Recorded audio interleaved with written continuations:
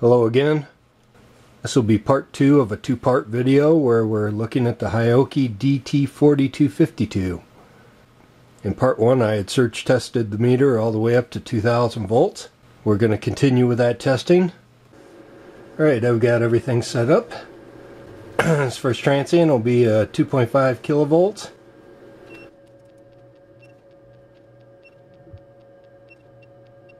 I think I'm going to shut off the beeper.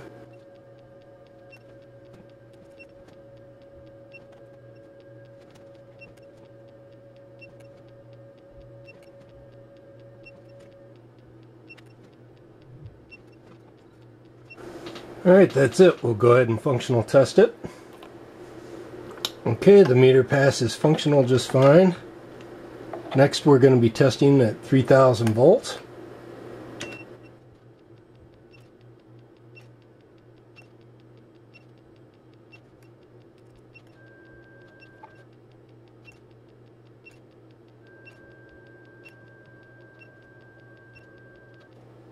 Alright, that's it. We'll go ahead and functional test it.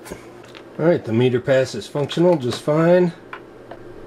For the next test we're going to be supplying 4000 volts.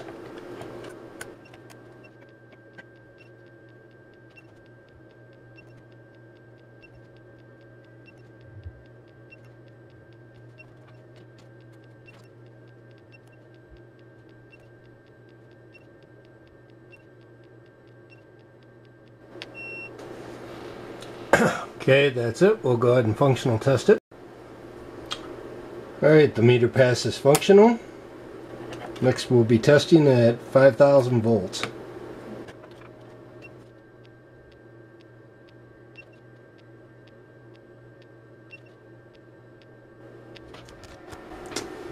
This is 1000 volts per division.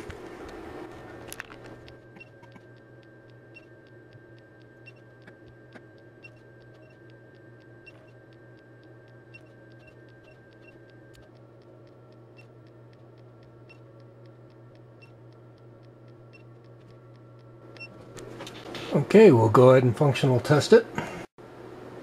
Alright, the meter passes functional just fine. Next we're going to crank the generator all the way up. This will be about 5.8 kilovolts.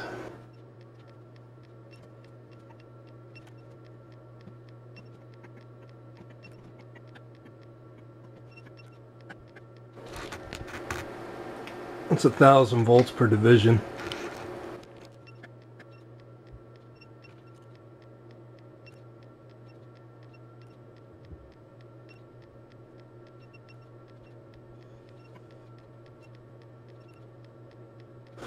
Last transient.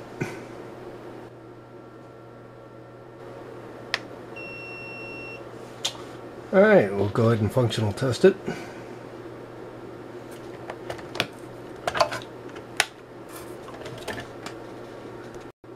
Alright, the meter passes functional.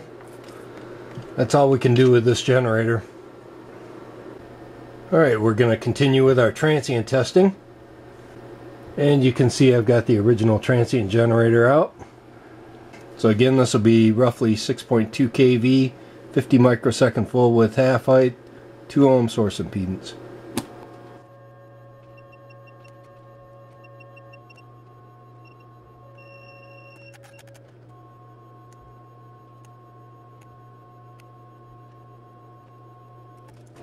Alright, we'll go ahead and functional test it. Okay, I've reset up the generator. This is going to be about 8000 volts. We're officially in fluke territory. The only meters that have ever passed this test have actually been flukes.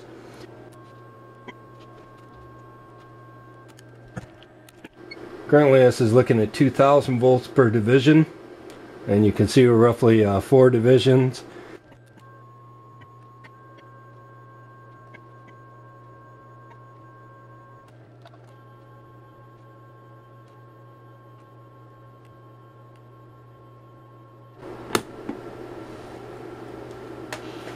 Alright, we'll go ahead and functional test it.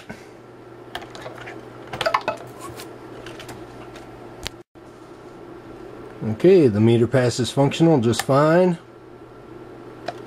Just an FYI, this next test is where the Fluke 17B Plus had failed at.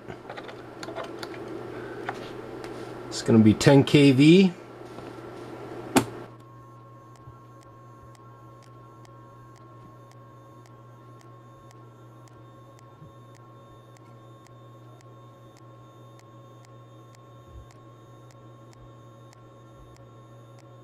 Okay, I'm going to functional test this meter because something inside has been breaking down basically during the entire test.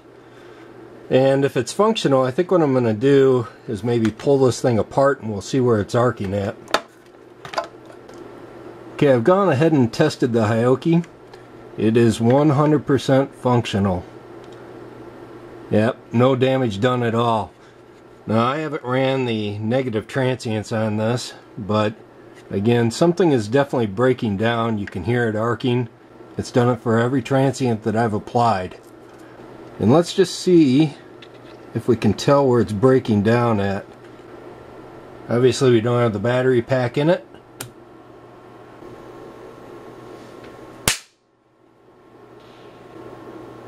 That's what we're looking for.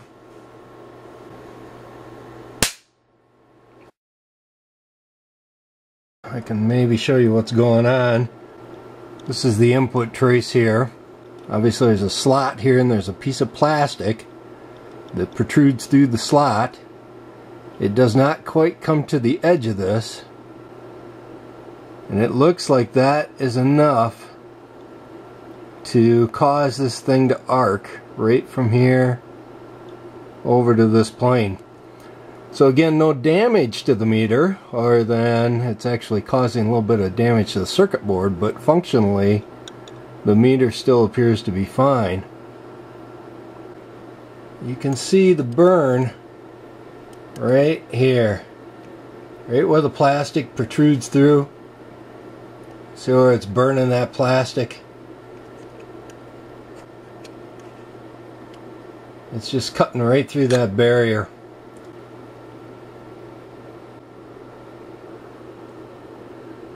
Alright, so what I've done is taken some high density plastic and I folded that layer up and I've sandwiched that around that little plastic insulator. You can see it just hooks around the whole thing, and that increases the height of that area just ever so slightly. And that basically fills in that entire void now. Let's just see if that prevents it from arcing. Okay, the meter's reassembled, and we're just going to run the negative transients on this with our little spacer in there, and we'll see if it breaks down. Alright, looks like we're good to go.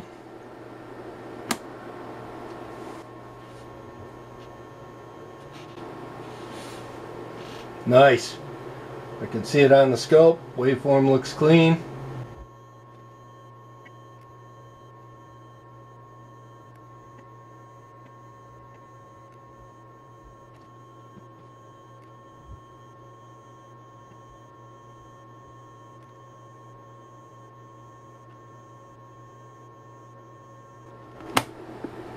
Okay, let me go ahead and functional test this thing.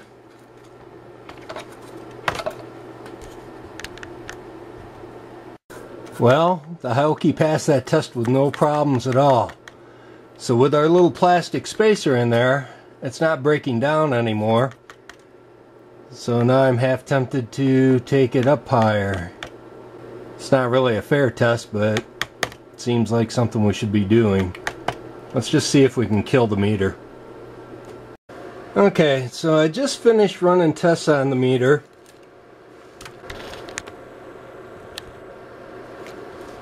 Without taking the camera off the mount. This is currently 2,000 volts per division. So 2, 4, 6, 8, 10, 12, 14,000 volts. And this is currently 20 microsecond per division. So you can see the center point here. We are roughly 40-ish microseconds. But again, that's with the meter on there as a load. That's not an open. I probably am not going to splice in all this video because it's pretty uneventful, and I think the video is getting pretty long as it is. What I'm going to do, we'll disconnect this. And again, this is with our plastic spacer inside of the meter. Let's try a continuity test. No problems at all. Resistance. This is a 0.5 ohm. 1 ohm. 50 ohm. 100 ohm.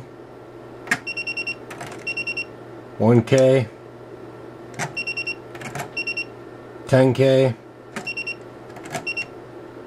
100K. 1 meg. 10 meg. It's a 0.1 microfarad. This would be a 1 microfarad. And this will be 10 microfarads.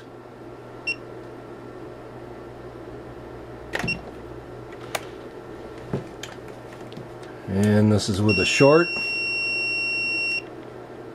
And this will be 1 diode and 2 diodes, and of course 3 diodes, which you can't read.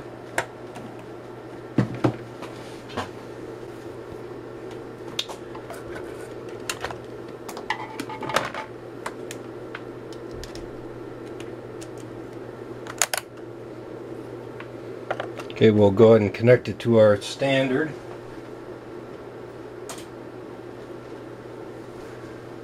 And this is 500 microvolts. This will be 1 volt.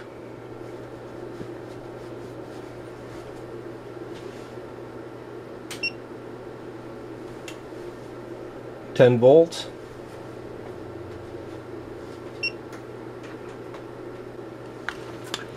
And this will be roughly 5 volts AC, and we can see it's at 1 kilohertz. So the meter is 100% functional. Alright, so looking at the Hioki DT4252, it passed my static discharge test.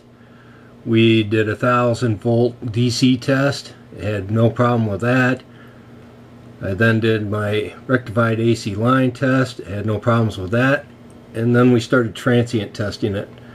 It passed at 1K, 1.5, 2, 2.5, 3, and you can see a lot of the meters have fallen out by that point.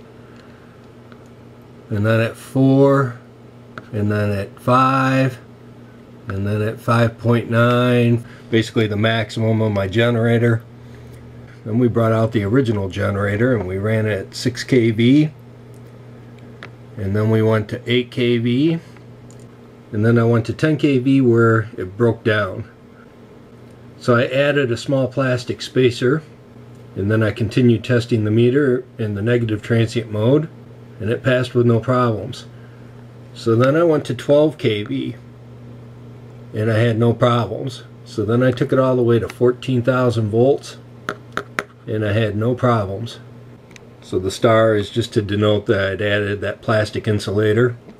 Unfortunately, the meter, the way it sits, can't pass this test. Maybe Hioki designed the meter that way for a reason. I don't know. It's definitely caused some damage to the plastic in that area. You know, but maybe that's by design that it does that. But it is pretty impressive adding that small piece of plastic to insulate that area. I'm running that meter pretty much as high as I've ran any of the flukes, and it's holding up just fine. As a matter of fact, you can see that is the only meter that I've ran on that test, and it had no issues. This is the Fluke 115 and the Fluke 101 that I've ran all the way up to 12,000 volts. And then you can see up here, this is the Fluke 107 that 5KY provided. Now these are with 100 microsecond full width half height, and I had restrapped the generator to achieve that. I probably am not going to go ahead and do that with a Hioki, just in that I've modified the meter to get it to pass as far as it has. Alright, so let's consider this meter costs $150. I was not able to damage the meter other than the bit of plastic where it started to melt and arc over. Comparing that with the Fluke 115, again, this meter has not been damaged as well. I have not ran this meter up as high as what I've just ran the Hioki. You know, would it pass? I don't know. I guess I'd have to actually do it. I have ran 5kW's Fluke 107 up to about 15,000 volts, 100 microsecond full width half height before that meter finally failed. I ran 5kW's Radio Shack meter in this Bryman at 13,000 volts, 100 microsecond full width half height, and both of these meters had failed that test. Unfortunately, again, I don't know where exactly this or the Radio Shack were failed at. I didn't have any way to actually incrementally test them at that point. I'm pretty sure that this meter would break down even with the 50 microsecond full width half height that I just ran the Hioki at. So it appears from my own testing, at least this particular meter from Hioki, it's as robust as any of the meters that I've looked at. None of the transients that I've supplied to this meter has affected any of the modes that I was in. A lot of the meters you'll see them reset, or the display will kind of hiccup. This meter's never done that. The only thing it did do was break down in that one area. So very impressive. I'd like to see one of their higher end meters. You know, I'd really like to know what they think about that area where it does break down. But like I say in the beginning of the video, I had actually reached out to Hioki before I ran this meter, and I couldn't get them to respond to my email. So I think that's going to be it for this video. I hope you found it useful. Until the next meter.